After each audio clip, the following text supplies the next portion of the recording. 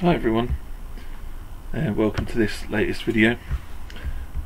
I saw a post this morning on a Facebook page that I follow about sim racing, where they were after a tool to learn to trail brake, essentially, or learn to have the correct braking technique. And in some of my other videos I've probably mentioned it before, that I've written such a thing and I use it for in-house coaching of pro race drivers. So this is what it looks like. Now, it was written for myself, and it was written to be used with Husingveld Ultimate pedals. So to use it, it is possible to use it with other types of pedal, but it's not as straightforward. So, as you may have seen in one of my last videos, I did a review on a set of Mecha Cup 1 pedals that I've got here on my own rig. So I'll take you through how to install this program and get it using, and get it being able to be used with any set of pedals.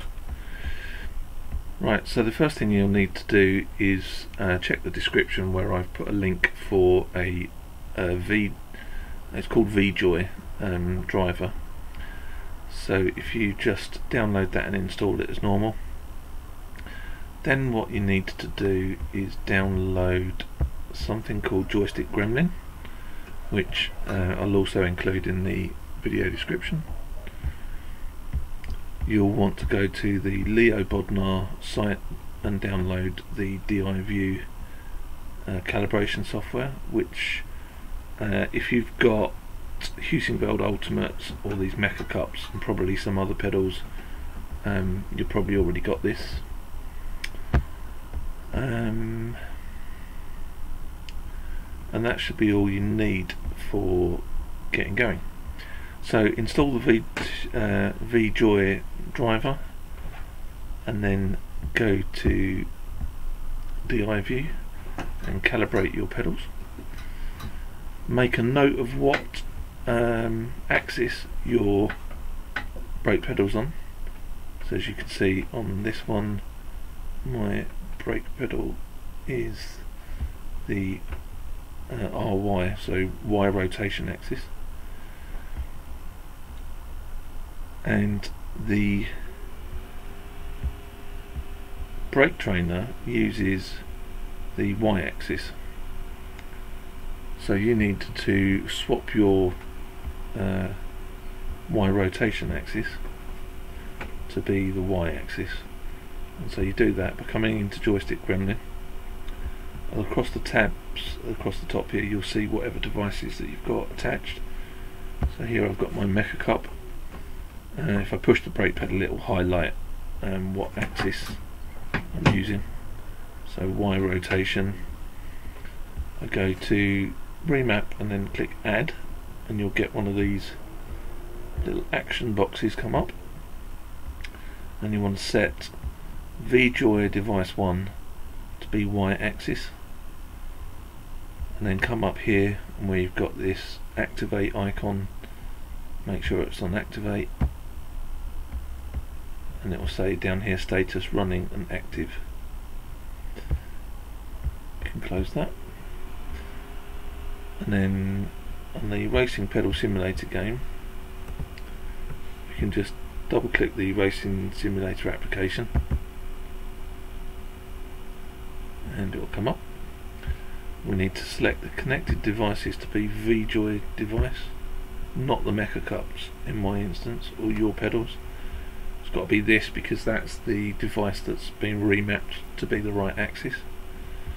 Go to calibrate, then push the pedal as hard as you can and click save. Now that makes that 100% brake effort. And then go to brake training, and here you've got your target trace. Now this target trace is adjustable. If you go to trace settings, you can add as many different traces as you want.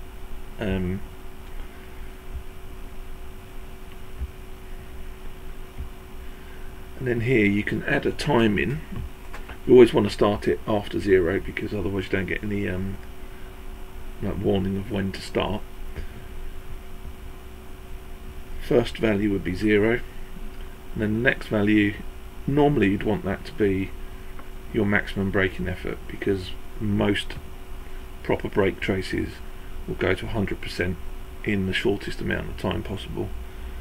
So I've put here 0.1 seconds, 100%, and then at 3 seconds, so for half a second I'm saying stay at 100%, and then by 3.8 seconds go down to 80%, 60, 40, 20, 10, as you can see, dropping off to give us the kind of shape that you would expect to see when trail braking.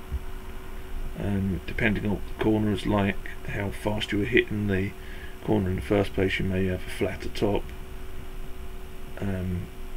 If it's somewhere like Clearways at Brands Hatch, this slope might be a flatter top and then a more gradual decline, but you can get that shape off of your data, or off of a good driver's data, or contact me and I'll give you some data from a pro racing driver to copy. And then all you've got to do to play the game, if you like, is click Start Simulation, and you'll see a red trace along the bottom, and if you press the pedal it will register the input from the pedal. Yeah. Stop it. It will restart after 2 seconds after the ideal trace misses anyway. And then I'm not particularly good at this, but your job is to watch the trace go along and then try to modulate the pressure to follow the ideal trace.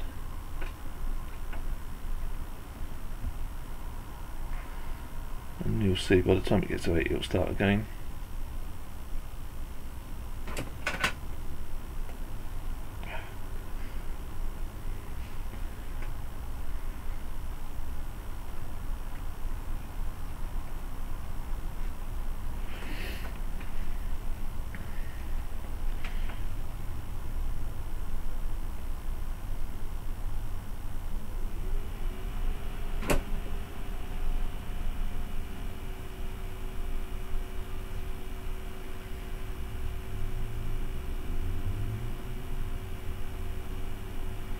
So over time with practice you'll get better and better at modulating the brake pressure, but it's quite good for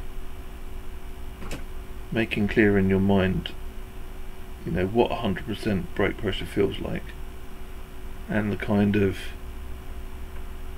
gentle modulation that's required. For trail braking it's very easy to think that there's a lot of movement in your pedal, but actually it's the load rather than the movement, which, while they are associated to a degree,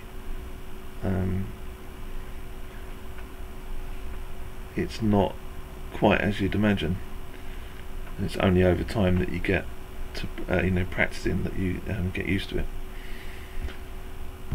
So in the simulation mode you can have single trace, i.e. whatever one that you set in the trace settings is number 1, or you can have all traces in order, so you can put in, if we put in another trace, just go with the default for purpose of the exercise. Oops. Start again. Now what will happen is you'll have to hit the first curve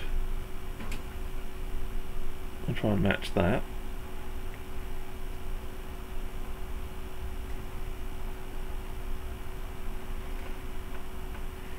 and then it will go along and you've got to try and match the next curve, which is nothing like a real brake trace.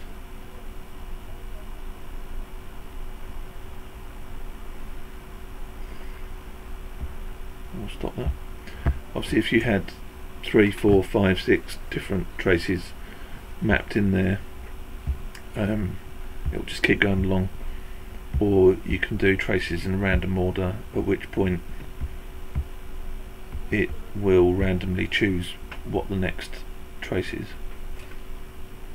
Now the reason for doing this is that, or the idea behind it was that you might load a set of traces that look like an ideal lap, say around a circuit, and if you put the braking positions in at the correct times around the lap, and the style and the characteristics of each corner, idealized braking for each corner in, then you could, in theory, over time learn a particular track from muscle memory. So yeah, have a play.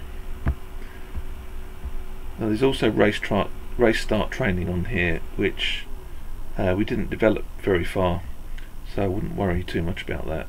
Ignore that. And my contact details are here if you want to get in contact and ask anything about it. So yeah, hope you enjoyed having a quick look at what we've done with this piece of software. If it could be of potential use to you or your team, or please obviously like the video if you do indeed like it, and subscribe to the channel. But yeah, if you could share it around, let other people know what we're doing, that would be very helpful. And so until the next video, thanks very much for watching, and I'll catch you soon.